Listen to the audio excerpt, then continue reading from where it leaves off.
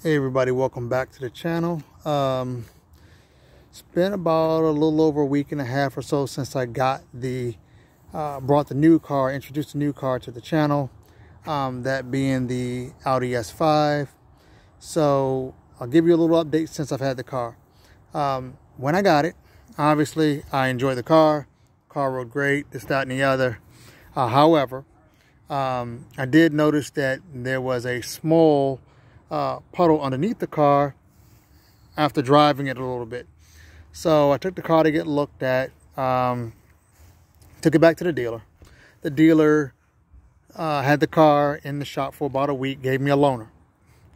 So it's a little different when you move from an MR2 to an S5 and then you get a loaner and then they throw you in a Camry.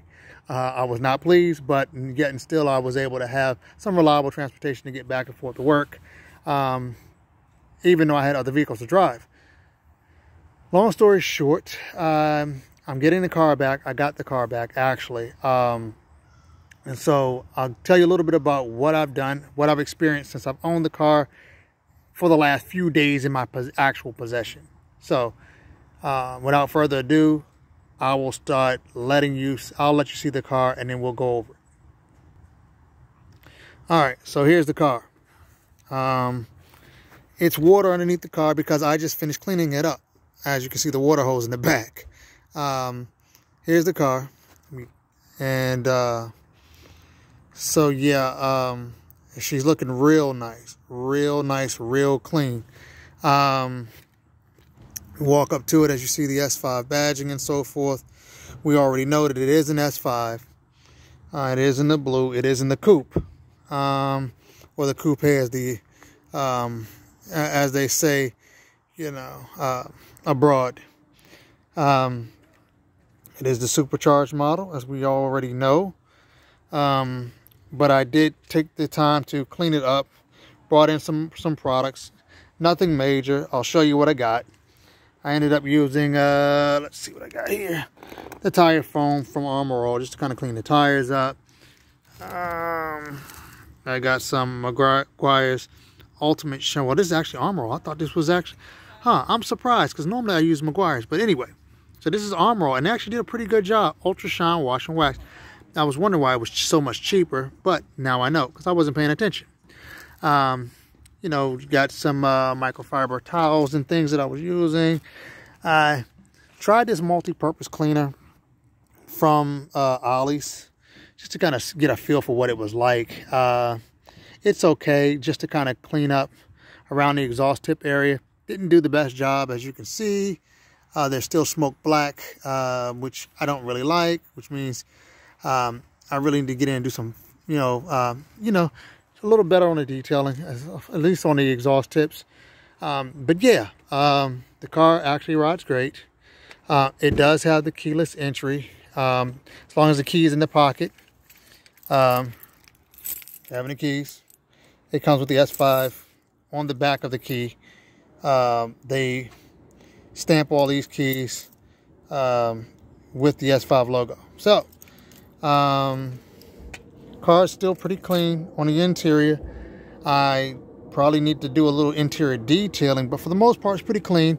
Got my daughter's booster seat. She's so happy about moving up to a booster instead of being in the actual car seat. So she's happy about that. There isn't a lot of room in this car because it is a coupe. So the positives about this car are that the car rides extremely well, has ample amount of power. It is not the most overpowered vehicle in the world.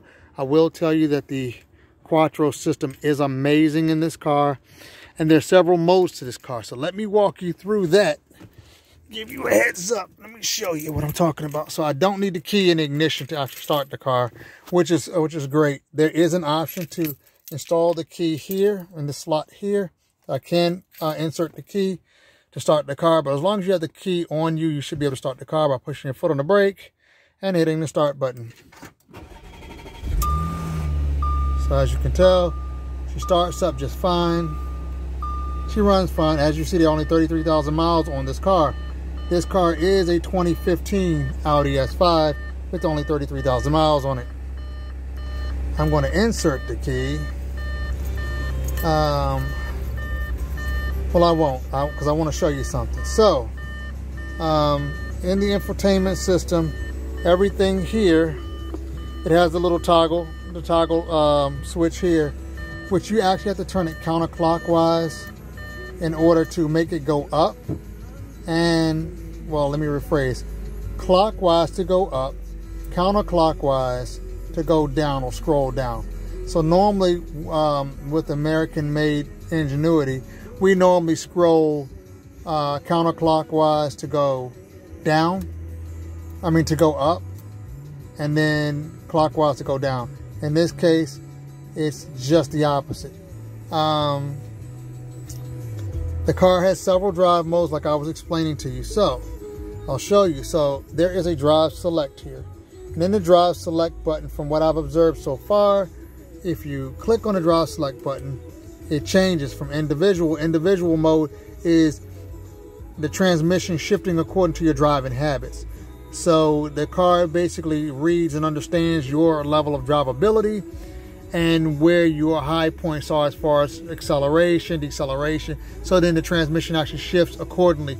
There is also a comfort mode, which is exactly that. The transmission, the suspension and everything shifts to a more comfortable riding position for the individual that's driving. There's an automatic mode. If my camera would focus. Okay, it won't focus right. That messed up. But anyway, there we are. So we're focusing. So it has the automatic mode for its shifting at factory specs. And then there's dynamic. Dynamic reverse all power.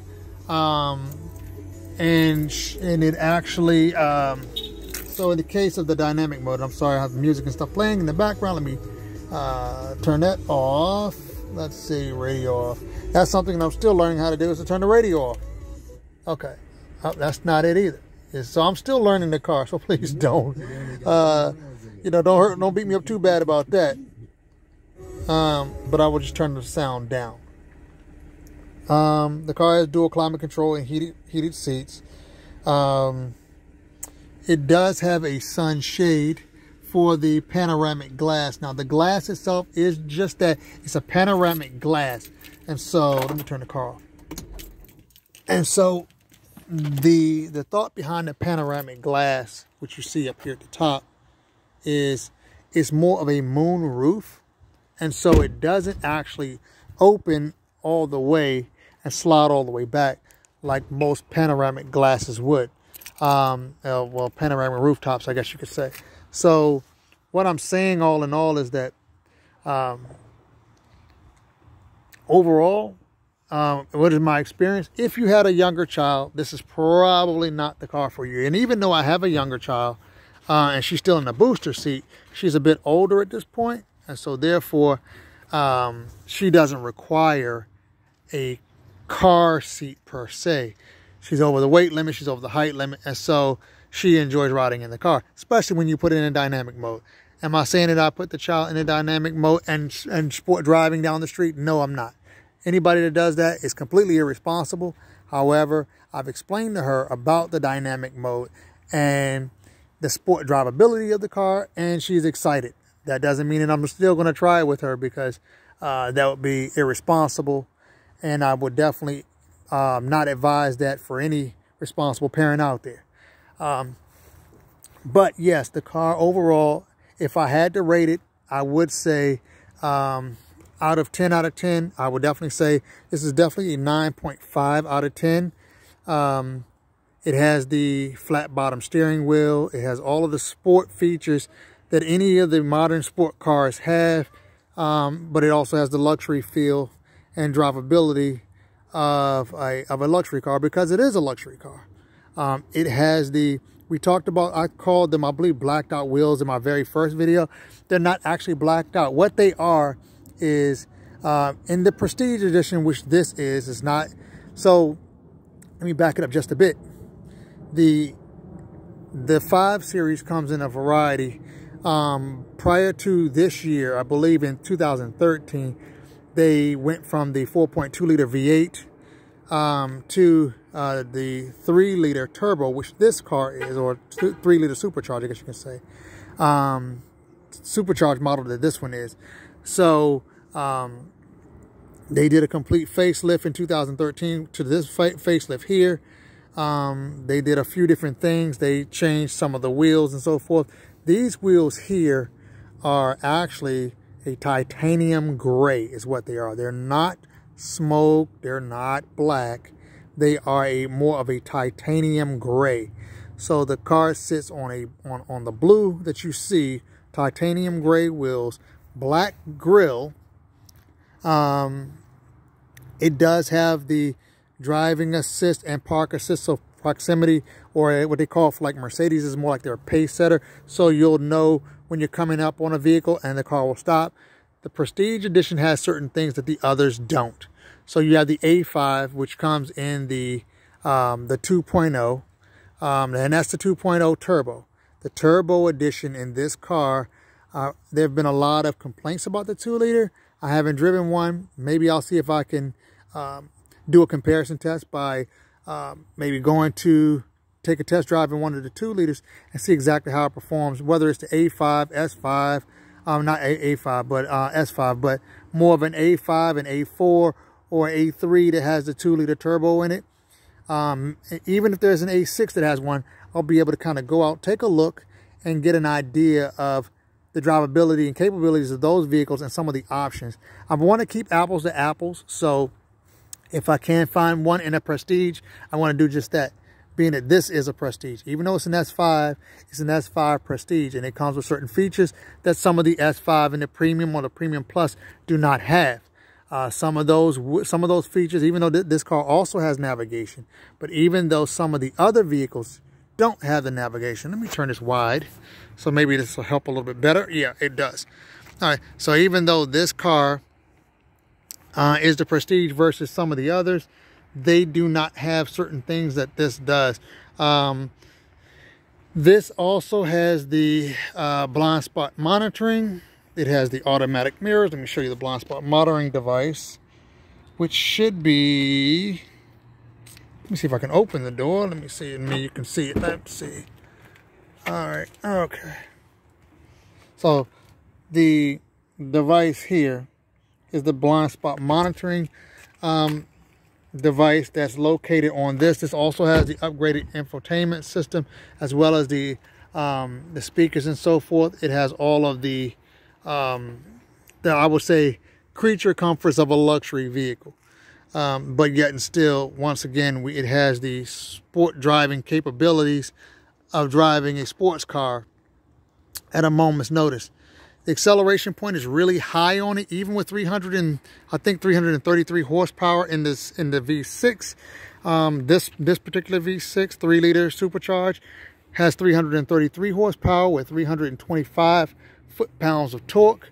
In a Quattro and all-wheel drive, this thing is quick off the line. So don't let it fool you. It looks more like a luxury coupe with, yeah, okay, well, it's nice, but don't let it fool you. It will get off the line and get off the line pretty quick. Those are just a few of the things that I've discovered since I've actually had the car back in my possession. And so I look forward to discovering more things in this vehicle, some more of my likes, some more of the dislikes. You know, again, if I could say that there was one flaw, and that's why I said 9.5 out of 10, I would say that the only flaw that I really find in this car is the fact that that there just isn't much room in the back.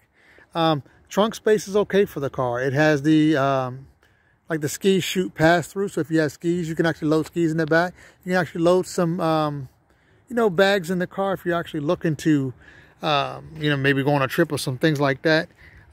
But it's a nice, comfortable daily driver because of the V6, and it's not too bad on the gas.